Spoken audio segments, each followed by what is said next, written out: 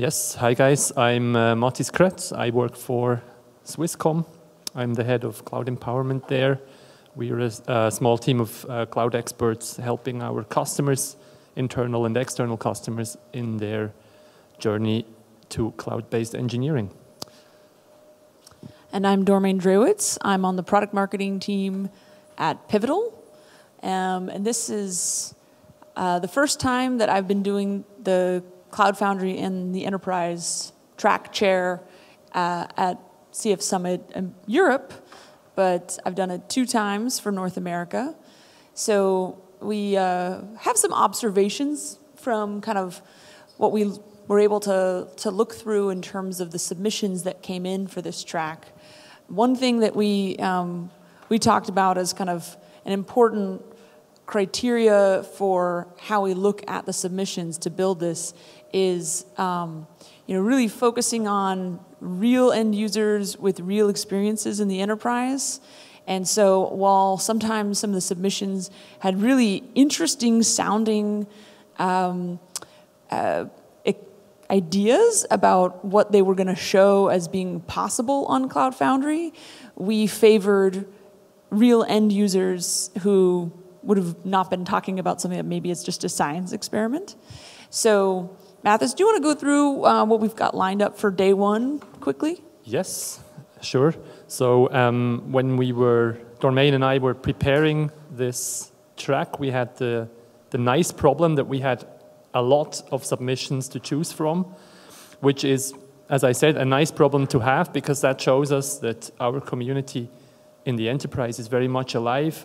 Our stuff that we engineer every day in the Cloud Foundry community is being used to create value in the enterprise, which would be a very bad sign if it didn't happen. It would be a very bad sign for us. But luckily, that's not the case, and we have a brilliant lineup for you prepared for today. We have contributions by Talanx, which will be the starting point of this track. Then we have Thales Digital Factory and Pivotal. Then we have Fiserv, then Wipro, Energy, and Pivotal. Then we have the Renault, Nissan, Mitsubishi Alliance together with Pivotal. We have the Fidelity International folks, and we finish off with a contribution by Air France and KLM. So as you can see, we have a very interesting lineup planned for you today.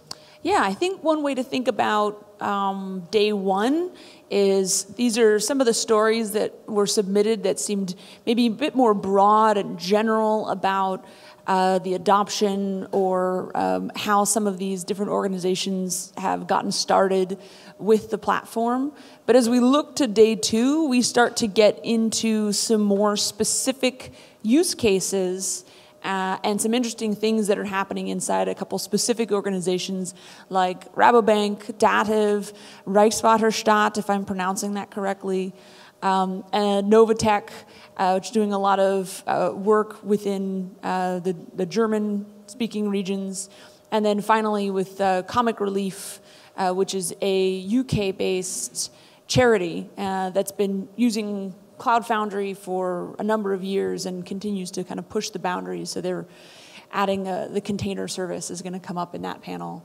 So I think, getting to sort of today is sort of the warm-up, see kind of the general overview, and tomorrow is kind of the master's level courses, if you will.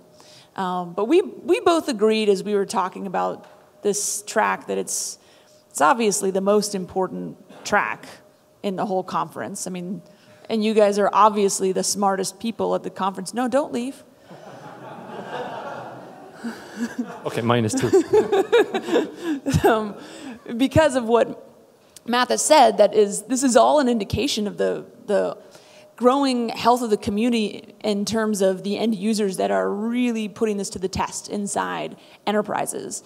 And last year, I think there was maybe 4 or 5 different end user enterprises that were presenting at the conference. Like I said, I wasn't a track chair last year, but I was always keenly watching those.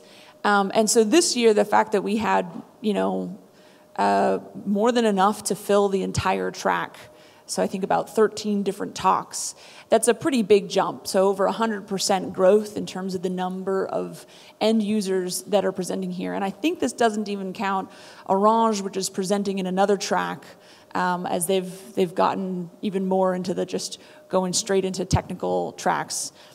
You know, we still consider them part of the most important track, of course, that being this one. So, yeah, and it's kind of interesting also, this next bit that we've observed as the evidence grows about use of Cloud Foundry in the enterprise. Exactly, so we've heard a very interesting talk about diversity in the keynotes, and again, here we observe a lot of cultural diversity. We have contributions from many different countries in Europe. This is obviously also a characteristic of the European Summit. We get a lot more different countries contributing. We have people, local people, then we have people from France, the Netherlands, the UK, Germany, and probably we've forgotten some flags here as well. Well, yeah, so maybe some folks who are on some of the panels or add some additional coverage across the globe.